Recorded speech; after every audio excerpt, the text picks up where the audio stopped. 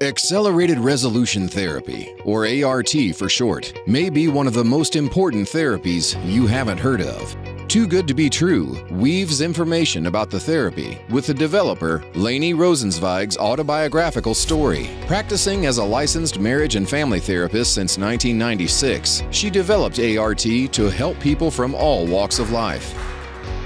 ART is an evidence-based eye movement therapy that allows the client access to the limbic system, the part of the brain that governs emotion. The goal? Clearing access to this part of the brain allows us to make a deeper and speedier recovery from mental and emotional trauma. Some skeptics have said it's too good to be true, but Rosenzweig's clients will tell you that it has helped them overcome trauma in as little as just one session. This book will answer questions such as: how did the author develop the therapy and why? What do you need in order to implement the therapy? Is ART mind control? And how has the therapy been used?